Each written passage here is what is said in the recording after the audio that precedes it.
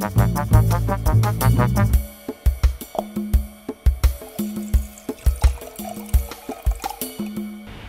to Wine Vault TV, New Zealand's most passionate wine programme.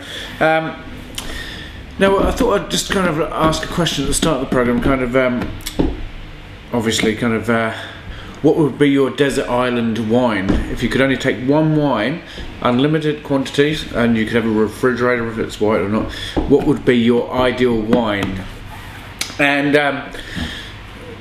I'll tell you at the end of what mine is. Also, no one's found the Domaine Romney Conti 04 SSU, so that's still buried, although someone has been bloody close. The next one is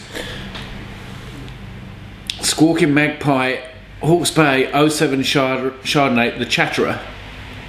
Now, I don't know whether you can see that, it's supposed to be the back of a Australasian magpie's back, and do you know, not so keen on the label, but it does stand out and people do buy it, and I have to just nip and get my spittoon, which I should probably do just there, and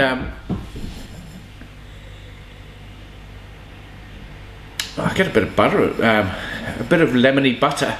Don't know whether you've made that kind of lemon sage kind of butter before, and pretty much that's all I'm getting.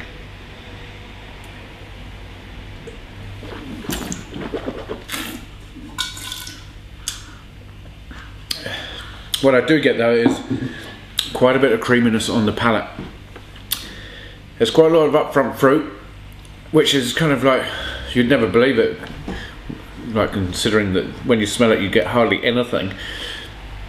Then you get this kind of like lovely rich kind of creaminess in the mouth, which is, it's got quite a bit of acid there, but well balanced.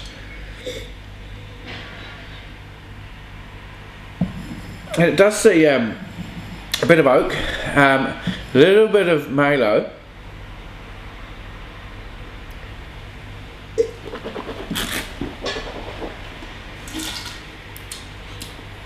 and for all those people, malo is malolactic fermentation, which converts malic acid into lactic acid, so it makes it a bit more creamy, a bit more smooth. And this one has seen just a little bit, and yeah, it's not a bad. I mean, this comes in at about 20 bucks, so I think that represents pretty good value for money.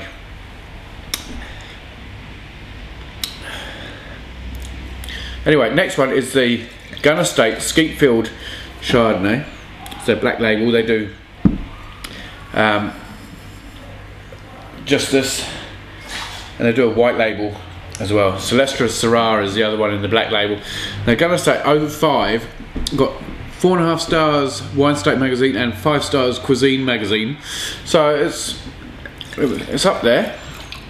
What you get is you get quite a nice colour there, and a rich kind of golden colour, and you get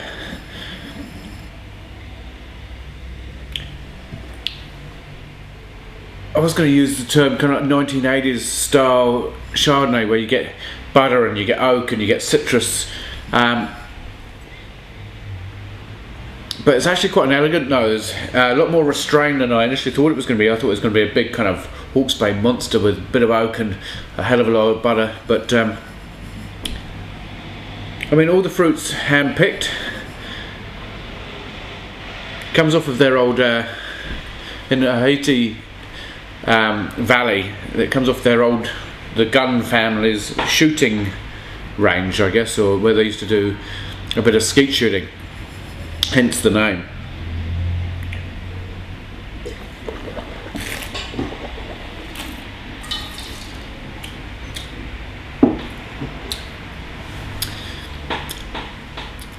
And I'm quite glad that I've actually left this for kind of 4 years.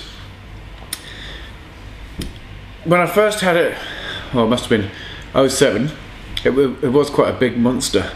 Now it's actually kind of pulled its reins in a bit, and it seems a bit more kind of together.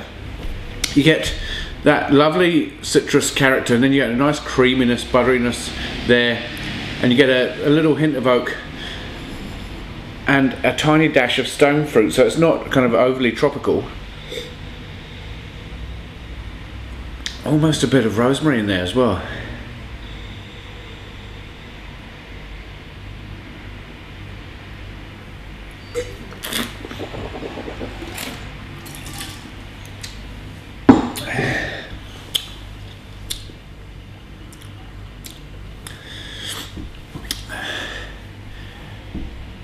The Squawking Magpie 07 Chatterer Chardonnay, probably going to give it 85 points.